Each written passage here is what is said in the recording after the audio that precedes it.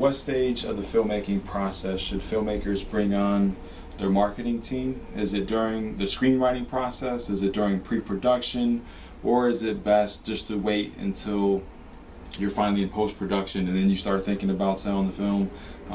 Which of these time periods best positions the producers to have a film that's going to successfully reach the market?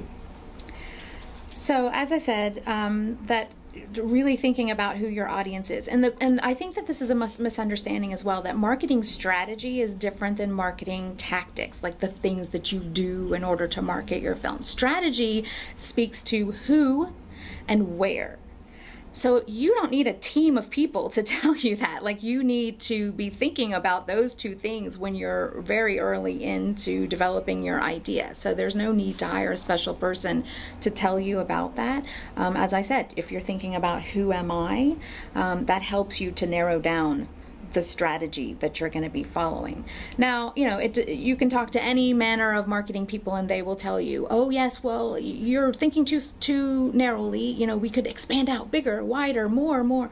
Sure, you can get unbelievably wider, in any of this, but in general, the independents that I know and talk to every day, they don't have unlimited resources. They can't go after this wide, broad audience. So they need to think as small and tight, because that's what their resources are really going to be best utilized for. I think that it is useful when you get into production and you're going to be on the set that you are so busy doing the actual production and running a set with all these people who are there for a limited amount of time and being paid for that time, that you can't be worried about, did I get all the good photos? Did I interview each of the cast and crew because I might want to use those video clips later?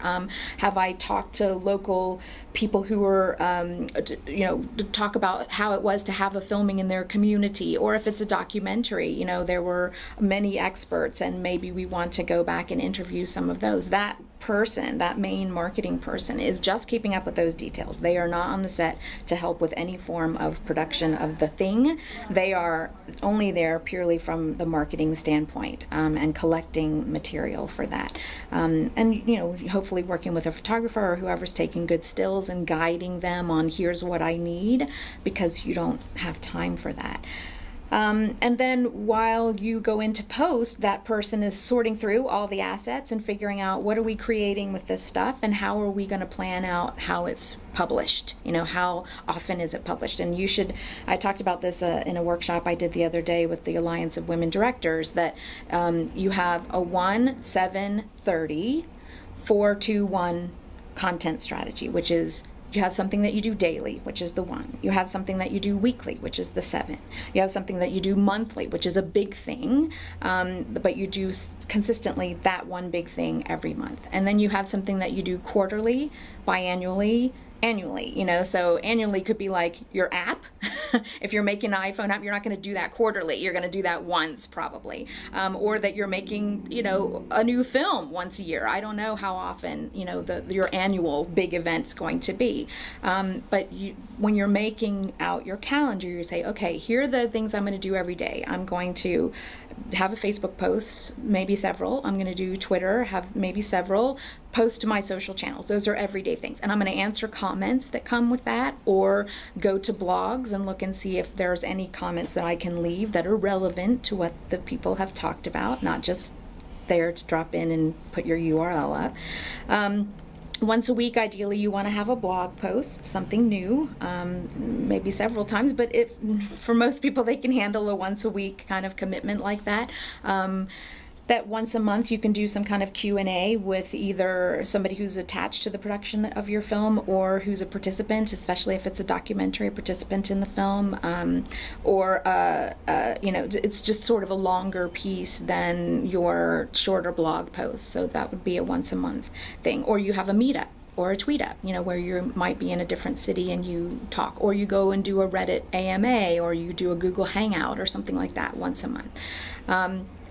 And then quarterly, you're going to do, well, in the monthly thing, you'll probably do emails. So in quarterly, you'll do like a roundup of my 4 best blog posts or the things that people responded to. Something that's sort of takes the efforts that you've done already and kind of put them in a better context for people that you do, you know, once every couple months. And then the meetup situation is the same, something that you're doing, but it's in a bigger venue, someplace that you know you're going to be in that quarter that you can meet up with people. And then, you know, biannually, some of this is mixed between what you do on the production and what you do as a person, as an artist.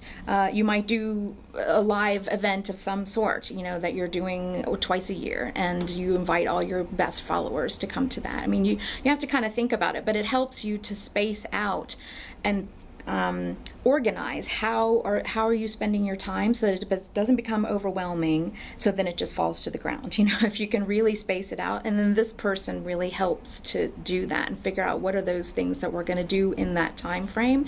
And things will always pop up that you didn't expect that you can take advantage of, but you have sort of a set schedule otherwise that you are following. And then when you get into festival premiere, that person is sourcing a publicist if you want to have an outside person who has a lot more connections than you have. You know, if you're going to go for a sales agent, then you're working with that person at your premiere and hoping to get a sale. Always have your plan B, that the sale is great if it happens, but not dead in the water if it doesn't. You know, so within 3 months, if you don't think if there's no sales prospect at the place where you've premiered, and within 3 months you're going to be launching it. You're going to be launching on your own site, if nothing else, or getting it ready for iTunes through an aggregator, or getting it for Netflix with an aggregator, or doing your own theatrical tour, and you're going to start booking theaters or using Tug or something like that. So there is a plan, which can be scrapped if another opportunity that's better than what you were planning comes along, but you're not dead if that opportunity doesn't come. So I think that having a team depends on how big of a release you're planning to have, but I don't think that you need to bring someone in in a full-time capacity, or somebody who's totally devoted to this job, until you're about in production stage. If you have a very clear idea about who you're going after, because that person just walking into the set is like, okay, what are we collecting? You know, who is this for? What are we going to be using? I mean, you do have to have a marketing plan. You do have to have a budget, so you can say, well, I'm not going to have any money to do video cuts later, or I won't have any really much of a budget to do Facebook ads or something like that, so we won't be using those. That's not part of our plan because we don't have a budget for that. So you don't have to hire somebody full-time to get one of those plans. But you probably do want to have somebody more full-time to help implement those plans.